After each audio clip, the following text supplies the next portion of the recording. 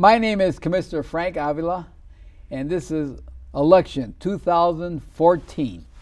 And as my guest, I got Luis Arroyo Jr. Thanks for being on our show, Luis. Thank you, Frank. Thank you for having me. And Luis is running for Cook County Commissioner in the 8th District on a Democratic ticket. Yes, sir.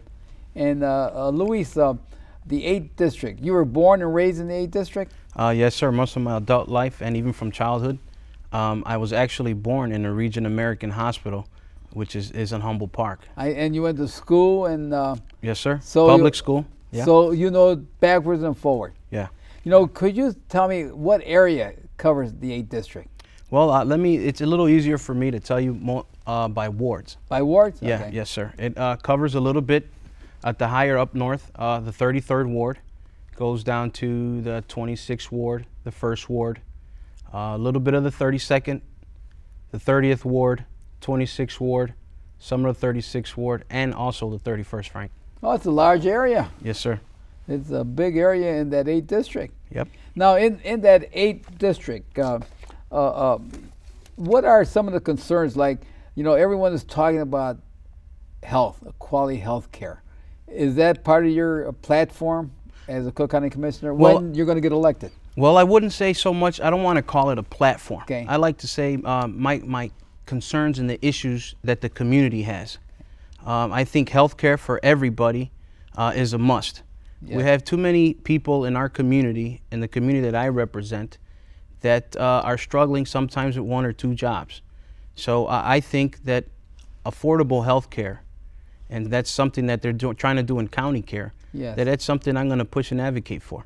And your area covers probably every ethnic group, and you care about the kids always up to the seniors. Yes, on sir. Getting that quality care. Yes, sir. Seniors is also very important. At some point, I hope we all get to make it. Yeah. I was actually at an event today. Yes. Senior event, Christmas party, with Roberto Maldonado, who has his annual Christmas party. Yeah. I was there. Very nice event, and I hope to at some point mirror that and do things like that myself for the people in the 8th District. Yeah, throughout the whole county. That was with Alderman Maldonado, and, yes, and he's what, in the 26th Ward? In the 26th Ward. And so he had this senior. Yeah. And so you went there so the senior could say, look, this is what I'm going to do in quality health care. You know, they appreciate that because everyone needs that quality health care right now. Oh, I appreciate working for them. Yeah, it is. It is. And then, like you said, people are doing 2 or 3 jobs just to feed their family, send their kids to school, and get that health care. Yeah, 2 or 3 jobs, and some of them are unfortunately minimum wage jobs. Yes. So we need to find a way to help ensure everybody. Yeah, and this is where your living wage comes in, right? Yeah. I'm actually currently now, Frank, and I have been for the last 18 years. I'm a Teamster. Yes. I'm a member of Local 700. I have their full support, as of many other unions, such as 130 and Local 150, who have given me their support. Yes. And I know how to lead that fight and fight that fight for the people to get their living wages. Well, that's good because a living wage, a lot of people, if they make $8 an hour, as you were mentioning, or $8.50, and they have a family, how could they afford to pay rent, send their kids to school, buy food? It's very difficult. It's hard. Very difficult. It's very difficult. And you also have, unfortunately, in some of the communities, single parents. Yes. And we have a problem now in Cook County with the recidivism rate in the county, where our jails, they're busting at the seams. Yes. So I want to try to develop more programs for our youth to help prevent them from going to jail in the first place. Yeah, and the type of program that they probably need is our world is changing. Yeah. Before locally we were concerned only on a local basis, but now we're on a world economy. Yeah. So in your 8th District, you have to make the youth aware of what's going on outside the 8th District to get jobs. Yeah, not only in the economy as a whole, but I would like to try to do sort of like a needs assessment to see what the community needs and what jobs are booming in the community. Yes, yeah. So when those kids do tend to steer off that path, we can grab them and help train them for some of those jobs, the upcoming jobs, the future jobs. Yeah, and then bringing manufacturers into the 8th district. Yeah, I'd like to see if there are manufacturing jobs that they do hire within the district and hire some of the people in the community. And then if there's a construction job that's going on in the district, then you would like to see first choice of people That'll be great, right? Of people that are working in the district. If they're improving the district, you like to see some of those families or residents in the 8th district. That's definitely. Working. If you can beautify the 8th district in any way, I think you start by doing that with some of the people that live there. Yeah. Now, how large in population is that 8th district? Must be what, a couple 100,000, 300, 400,000. To my knowledge, Frank, it's in the 6 figures. Yeah. Yes, it is over 100,000, I believe. Yeah, and then you mentioned all the wards that you cover too. Yes, sir. I mean, you have to, besides being the Cook County Commissioner, you have to work with every alderman in your area to provide that type of service. Well, that's something that I want to do. This is one of the reasons why I'm entering the race. Currently, when I was just thinking about running it and knocking on doors and going out to the community, I asked a few people if they knew who their current commissioner was. Yes. Sadly, the response was not too many people did know. So that kind of helped me get in the race, and it's something that I've wanted to do for a long time. So I believe that these people here need to know who their Cook County Commissioner is. Yes. And that's something that I want to change by working with people in the Illinois state government, people in the city, and people in the county. And it's so important because you have to work with the aldermen to see if there's any grants coming through to help your area. You have to work with the state legislators to see if there's any grants also that could come into the 8th district. You have to work with your congressman. You have to work with everyone. Well, I learned, Frank, at an early age, when you want to get something accomplished, it's harder to do it by yourself. Yes. So I want to be that medium. I want to be able to work with everybody together to make that common goal, to build stronger and safer communities. And I'm glad you made a safer community, because you would like to see, you pick up the paper all the time, and you read about crime. And in the 8th district, I think I was reading one of your brochures, and you want to make that a crime-free neighborhood in the 8th district. Well, I want to try my best. Yeah, this is important. I want to try my best. Crime, and for our kids to be able to walk down the street to go to school, again, that's where our programs lead. That's what I'm going to advocate for, because it tends to be that there is crime, and sadly, because of our youth, I believe, don't have enough opportunities in our community, that they tend to seek other things. Yeah, and this is, I think this is where you're going to work with the police department. Yeah, I'm going to work with the county, with the police in the county, the sheriffs, the police officers, state troopers. The judges. The judges, anybody who can help, Frank, we're willing. I hope you can help too. Oh, yes, yeah. And it's so important, because a person wants to get up in the morning, and if he has a family, he wants to go to work and make sure that when the kids get up in the morning, they're safe going to school. Yes. If he has a family, they could go to a grocery store to buy their food. Yep. Provide a library. As you mentioned, you want to start a youth program. Yeah. And in this youth program, we'll provide them something to learn to compete with the world. Definitely. And all this will help the free crime neighborhood, because if a kid doesn't have an education, he can't find a job, he hangs around in a corner, and he needs some dollars, where do they go? Well, that's where my youth program is going to try to come in, because they tend to seek to crime because they look to gangs and crimes to fit in. Sometimes some of these children come from single parent homes. Yes. Where the parents are working 2 jobs to put food on their table, and they seek to the gangs for that family environment. I want to give them a sense of being, give them an opportunity. When I was growing up, there was after-school programs, there was the gym teacher, there was that counselor that you can talk to. I want to try to bring those common sense things back. And then you probably will work with the Board of Education too. Yeah. Because you have, not only that you have public schools in your area, you got private school and religious schools in your area. Yeah. Well, so you'll probably work with all the different types of schools in your area. I'm going to try to work with everybody, Frank. Yes. You mentioned public schools and private schools. There's also schools, charter schools, religious schools.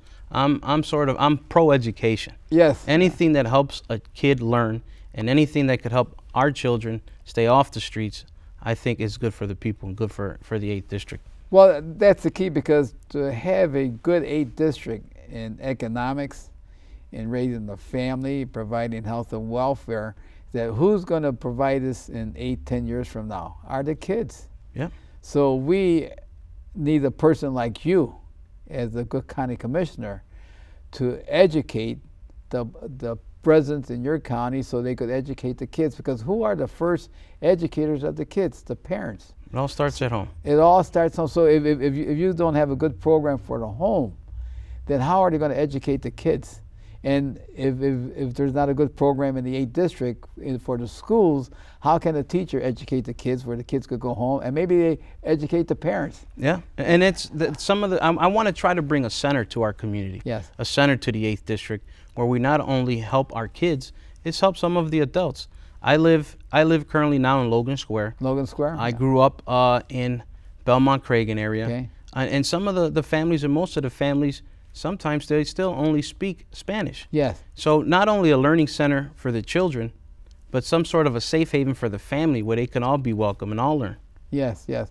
And that's the key to providing, as you mentioned, you want to provide quality health care, you want living wages, because how can a person get a living wage if he doesn't have an education?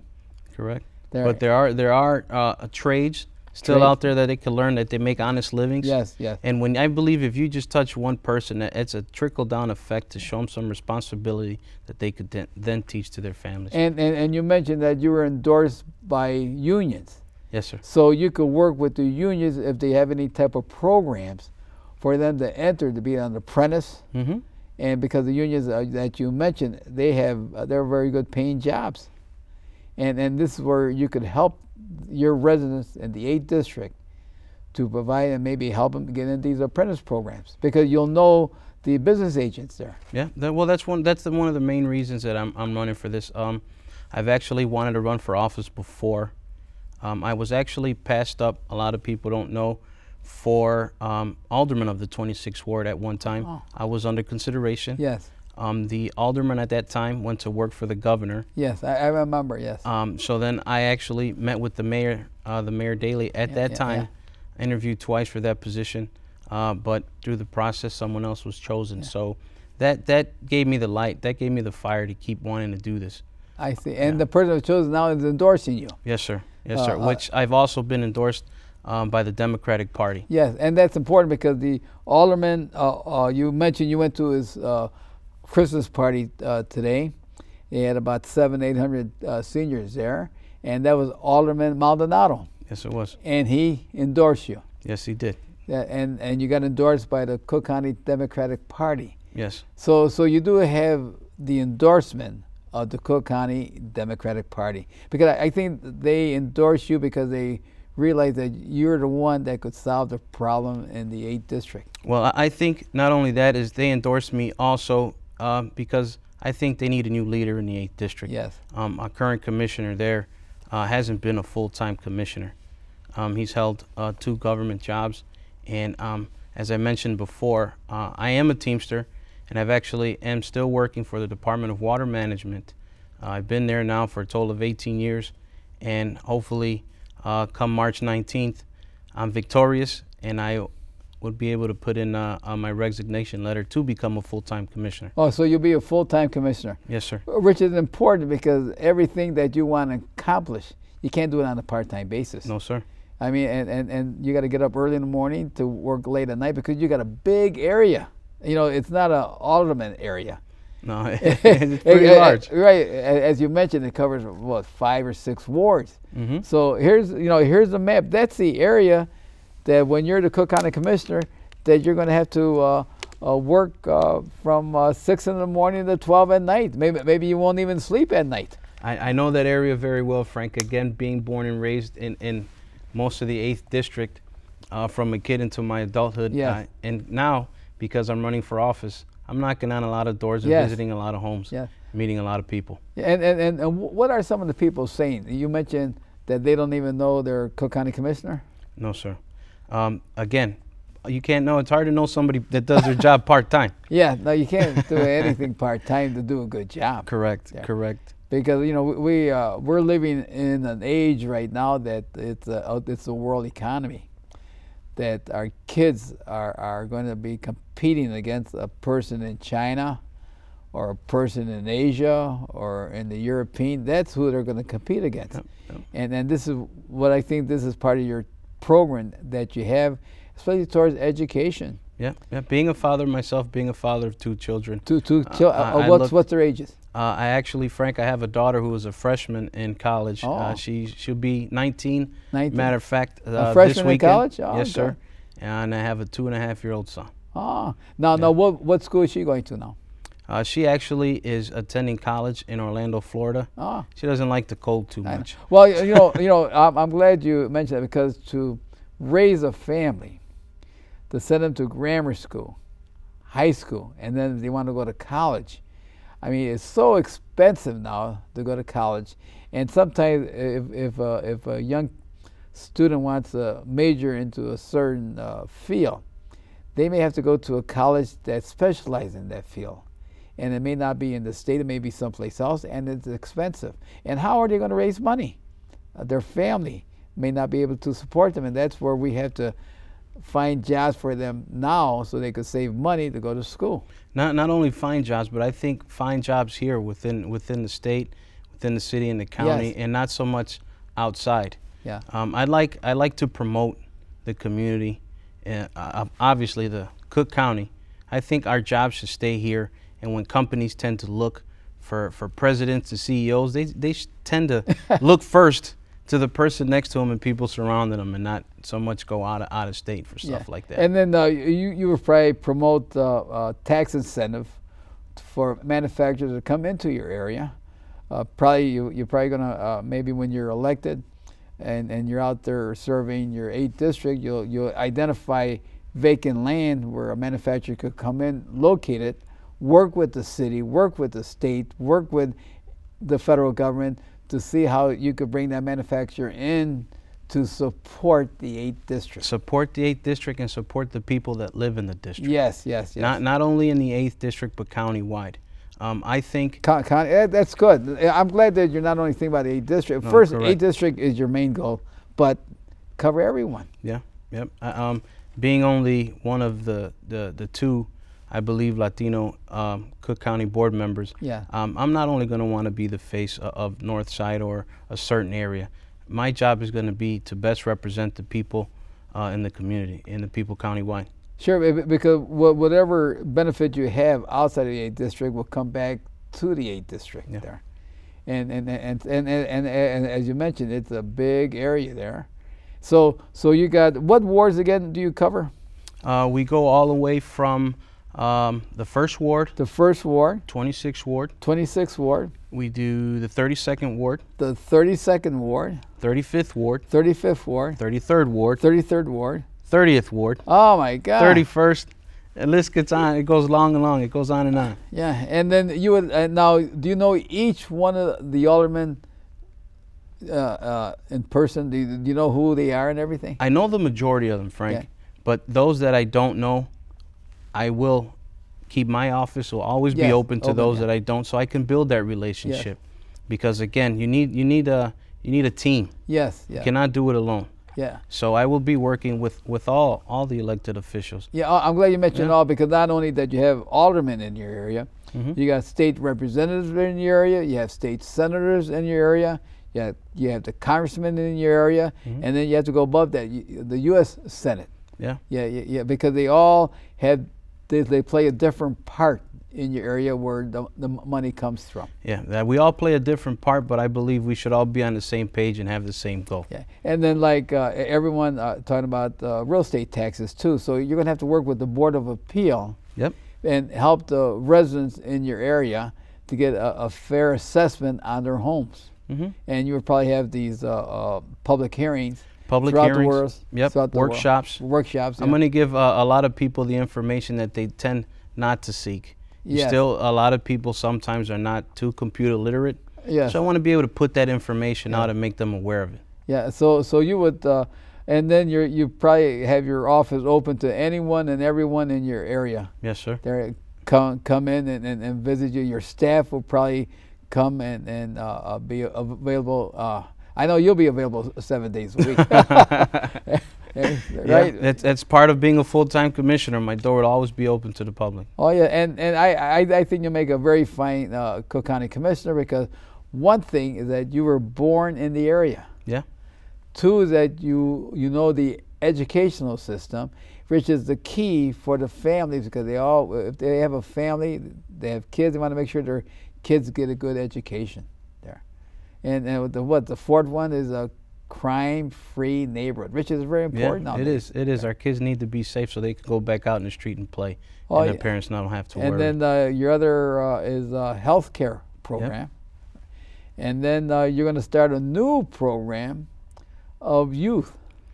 That's youth again. I think I'm going to probably be the youngest commissioner on the board. Yeah. So that's going to be one of my main focuses, is the youth, and trying to keep them in more preventative things, so that they don't go to that other side. Well, I'm glad you mentioned prevention, because a lot of programs are at the back end when they're already in trouble.